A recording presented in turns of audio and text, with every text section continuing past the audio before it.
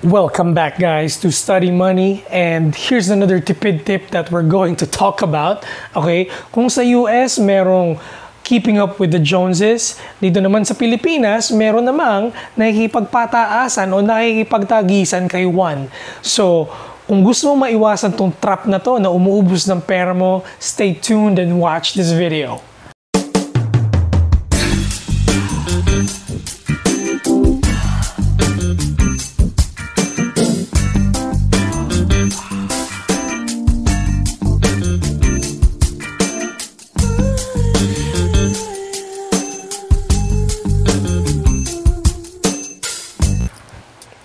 Alright guys, so ano ba yung nakikipagpataasan kay Juan? Okay, meron tayong term dito and forgive me for these choices of words. Yung nakikipagpataasan ng ihi. Anong ibig ko sabihin dito? Well, there are times that people buy stuff to impress people that they actually do not like. I don't understand that. Okay? Like they buy really expensive things to show off. Okay?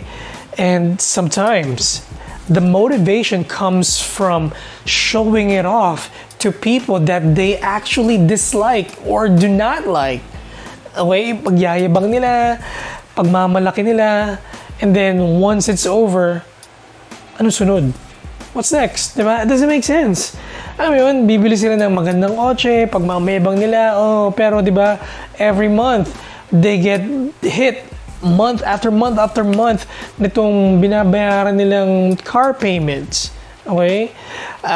Para may para may ipagmayabang lang. I don't get it. 'Di ba? Yung iba naman bibili ng clothes, bibili ng gear, bibili ng backpack, bibili ng cellphone.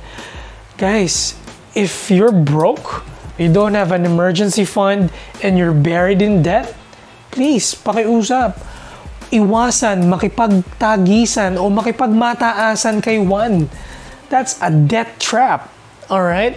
That's a financial trap. You're putting yourself eventually in a whole lot of financial mess.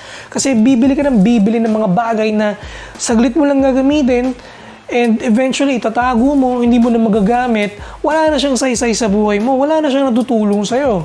Diba? So, kung iisipin mong mabuti, bili ka ng sapatos, pero ang dami-dami mo ng sapatos pala na pwede mong gamitin, mapapang basketball, mapang running, mapapang football, or what have you, whatever sports you're engaged in.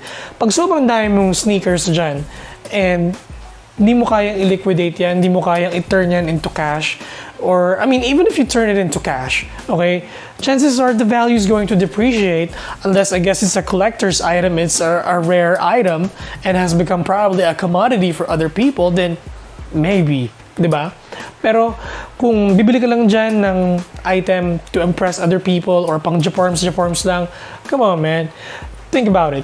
Hindi mo kailangan yan. You have to remove that from yourself. Huwag ka makipagpataasan kay Juan. Kung si Juan bumili ng iPhone X or iPhone whatever or iPhone XXX, if there's such a thing eventually in the future, okay, kung yung cellphone mo gumagana and it gives you the ability to call, to text, to connect it to the internet and do the other good stuff that you're able to do with your smartphone right now, then why do you actually need to buy a much expensive phone when you have something that's useful and functional and can give you more than what you require right now? Diba? Isipin mo yang mabuti. Bago ka bumili, tingnan mo kung ano yung motivation mo. Is it a matter of need? Is it a matter of want? Or is it a matter of pakikipagtaasan o pakikipagtagisan kay Juan? So, Pedro or Petra, para sa itong mensahe na to, okay? Ingat-ingat ka din sa mga bagay na binibili mo. Tingnan mo mabuti kung saan nanggagaling yung motivation mo. Kasi hindi maganda yan. Medyo nabubulok ka sa loob. So, di ba? And again, that's a different issue that you have to deal with.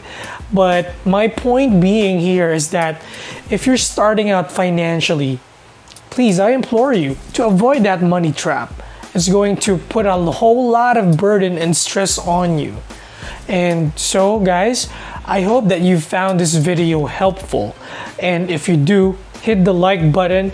And if you have any friends that you feel you need to hear this message, share this video to them. If you truly care for them, talk to them and you can share this video to them.